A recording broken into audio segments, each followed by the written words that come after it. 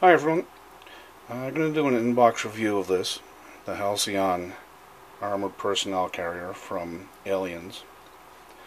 Uh, this is going to be my entry into the ISM Sci-Fi Summer SIG, Special Interest Group. And there's quite a few videos on YouTube about how guys have built these up. They've done lights, interiors, extra grills, all sorts of stuff. And I'm going to do something far simpler. I've temporarily backburnered my anti-aircraft diorama. It was just too tedious for me just now. And this is a far simpler build, as we'll see shortly. Anyway, on the outside of the box, Halcyon does the dropship, the power loader from the big final battle, and an alien warrior. But they don't give the scales. These are all different scales. I know the dropship is 1/72nd, and this is 1/35th. The rest of the box is the same art and some gibberish on it. So this kit also seems to be from 1989, which is about 2 years after the movie. So, on to the parts.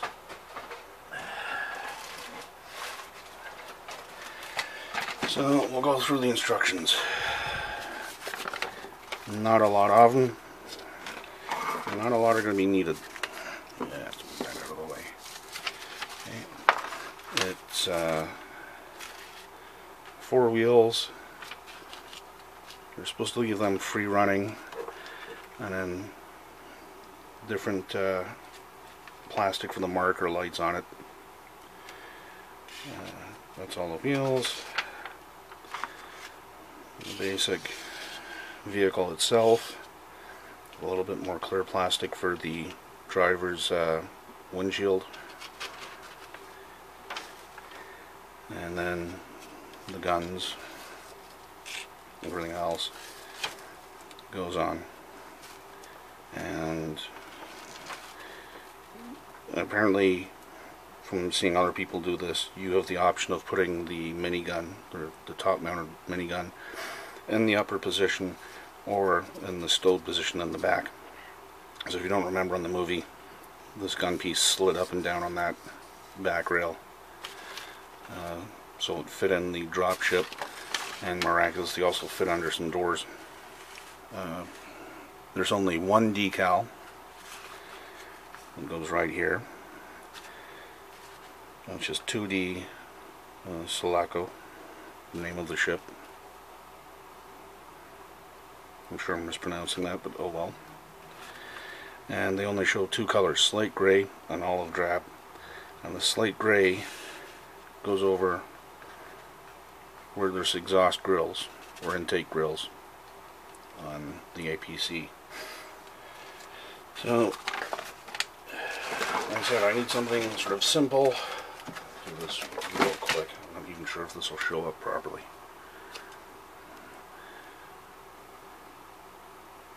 Yeah, no, it's white on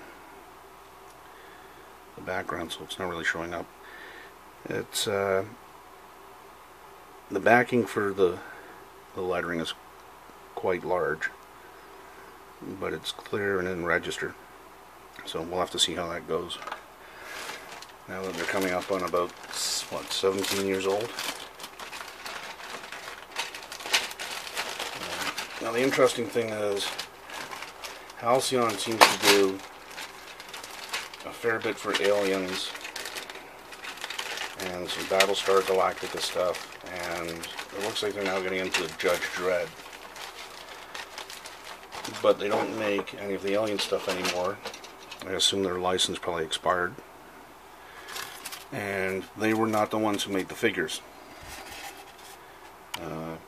Those were done by APC, I believe, who worked in resin, and this is all plastic. Now that's our clear parts. They're all tinted sort of a smoke brown color. I think it's better to show them on. A little bit wider.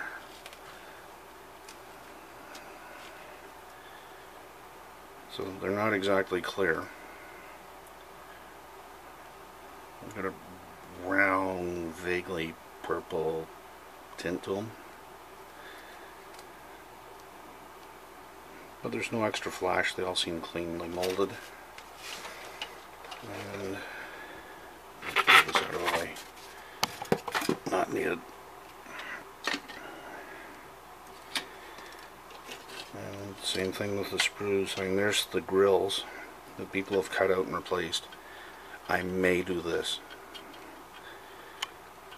I may cut these out and replace them. I think it's probably a perfect job for all that extra Tamiya mesh I've got kicking around. Where is it? Yeah, there. Sheets and sheets of this stuff. And it's actually a finer mesh than they're showing on the model. Hopefully that'll catch it. So I may do that. Oh, no, alright, there is a bit of flash. Right in here. I'm not even sure what part that would be. So that's one of 3 sprues. That's the next one. I'm hoping that's... this comes down and then changes angles here. Hopefully you're picking that up. Hopefully that's the way it's supposed to be. And there's a bit of a bend. Or is there? Looks like this corner rises from here.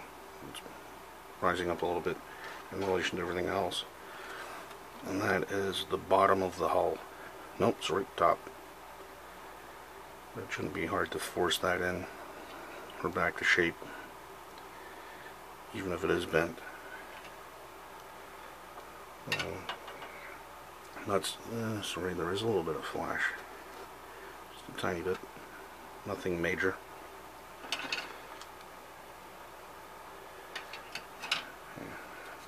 See, they've got the trademark 1987 20th Century Fox.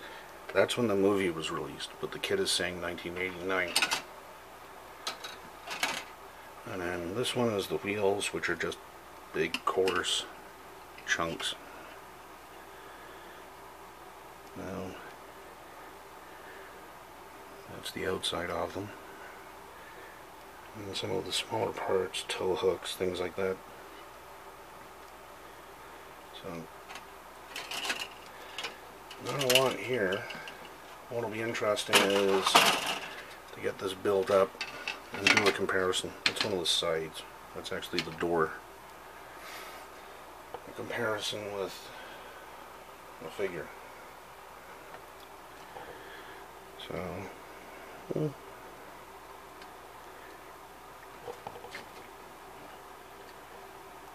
assuming he's 5'8", the door opening's a little bit smaller than him. So, unfortunately I don't have any of the resin kits for the Marines. What I do have is this guy. Yeah. I'll have to put him down. Which was one of the resin kits. So just to give that some scale next to here. Yeah, big bugger. Anyway, that's my entry. And a quick inbox review. Simply because, like I said, some people have done some really remarkable things with this kit, including getting those lights powered with LEDs and stuff, and the rear lights, and lights in the interior. And at least one guy's done a full scratch built a full interior. That's just remarkable. I haven't seen anybody do an inbox or show just the simple pieces. So that's done, and I'll keep you updated on how the build goes.